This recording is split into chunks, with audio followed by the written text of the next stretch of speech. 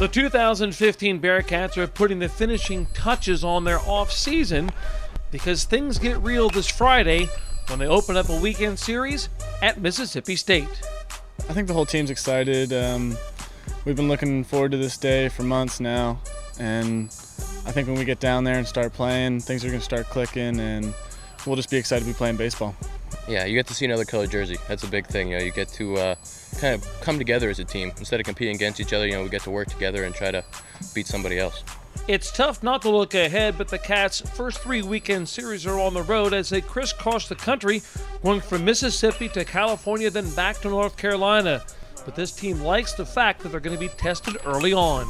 And it's really bond as a team. I mean, they're not short road trips, so we're going to be on planes, buses, whatever. It'll be good to bond, and I think it'll be a good start to our season. Yeah, it'll be a challenge, but that's the great part about college baseball is you get to see the entire country. We go coast to coast, and it'll be a lot of fun to get to know the guys and spend a lot of time together. It's going to be difficult in a sense that the younger guys aren't used to the travel, but it's also going to give us some time to come together as a team. The bus trips are going to be great, spending time in the hotels, team meals.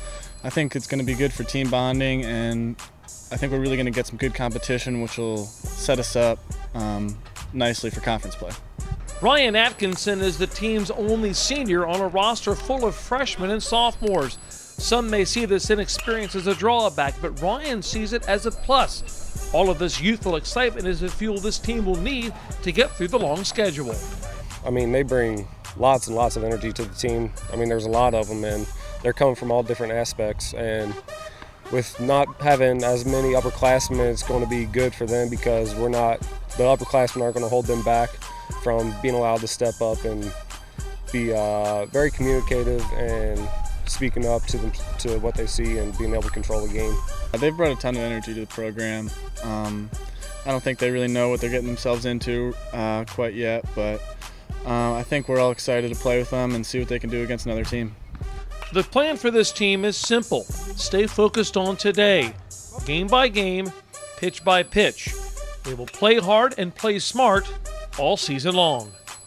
We're projected last of the pack, so I mean we're going to be coming out ready to play, and we're going to have some eager to us and fight to us, and we're going to want to succeed, and we're going to want to beat teams. So I mean, there's no question that our back's against the wall, but I mean we're going to be ready and we're going to come out and play hard every game.